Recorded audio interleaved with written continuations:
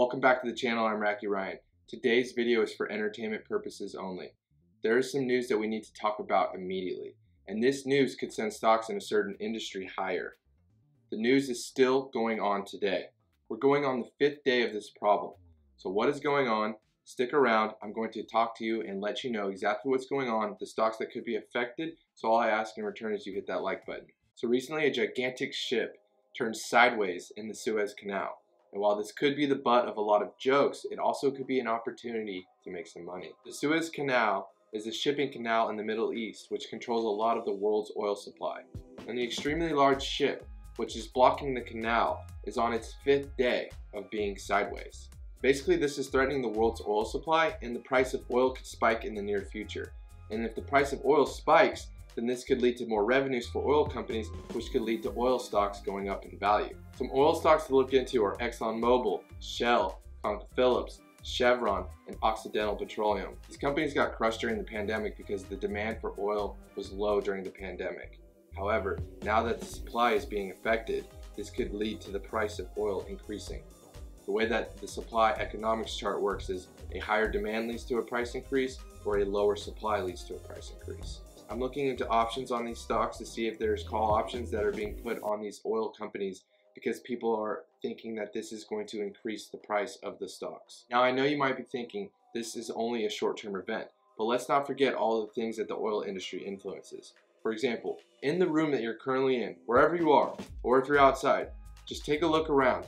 Almost everything, literally everything that you see has been infected by hydrocarbons. Okay, so I pulled up a list here of products that were made from petroleum, and that's what I mean by hydrocarbons. We have solvents, ink, upholstery, bicycle tires, dresses, cassettes, tires, nail polish, boats, motor oil, bearing grease, perfume, shoe polish, soap, shoes.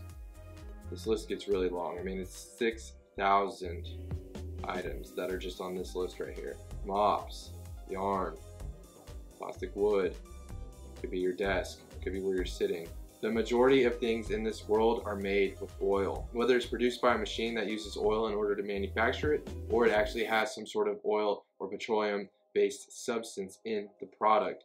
Oil and gas is something that is heavily used in this world and is not really going anywhere in the near future. I know that we're moving towards clean energy, solar, green infrastructure. However, the majority of the world still relies on oil and gas. Also, there is a reopening in the world. So beyond this shipping issue, we have a larger oil demand. There's going to be a lot more people that are going to be flying. There's a lot more people that are going to be driving with summer coming up. There's going to be a lot more people that are going to be using oil just in general because the economy is starting to open back up. So beyond this just being a shipping issue, the price of oil could increase because the demand is happening. So you have the supply decreasing and the demand increasing, which could lead to this perfect storm, which could lead to the oil price shooting up a lot in the near future. And if oil prices shoot up a lot in the near future, then we're probably looking at oil stocks shooting up as well. These are just my thoughts, and I wanted to start a discussion. So if you have any comments, please leave them below because I genuinely want to know what you guys think.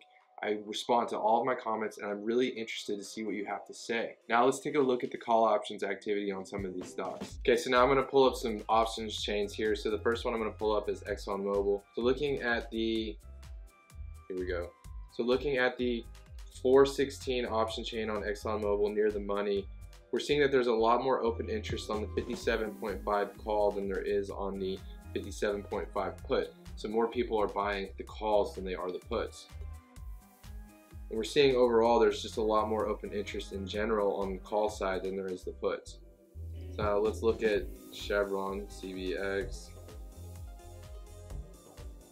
So Chevron Corporation, oh yeah, we're seeing a ton more call options here at the 110 call versus the 110 put.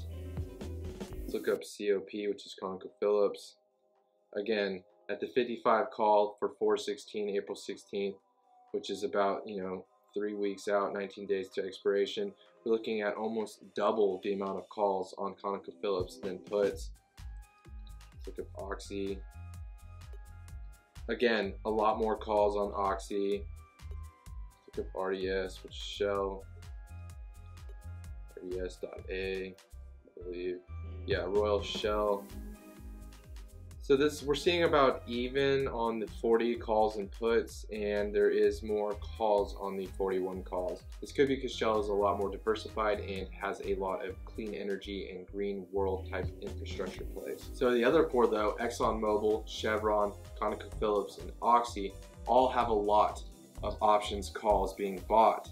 So there's a lot of options activity that is implying that there could be an increase in the price of these stocks. Oh my goodness, I totally forgot another large company that I think could be affected by this in British Petroleum BP. I'm sorry to my friends on the other side of the pond. If you're watching this, you're like, whoa, Racky, why didn't you talk about BP? I'm going to look into the call options on BP right now. Also, I know that I'm probably leaving out a lot of different oil companies that could be affected. Even oil field services could be affected, like Schlumberger, Halliburton, etc. I know that I'm leaving out companies in like Australia. So if you have any companies that you think that I'm leaving out, please leave them in the comments below. Last but not least, BP. Sorry I didn't bring them up at the beginning, but now I'm talking about them, so hopefully you watched until the end.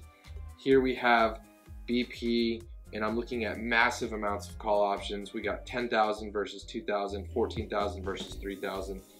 So watch this ironically be the one that actually performs the most. I'm glad that I thought about them. We got BP that I'm also looking at, so add them to the list of potential plays due to this shipping fiasco.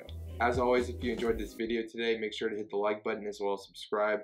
I appreciate you guys being here and look forward to seeing you again in the future.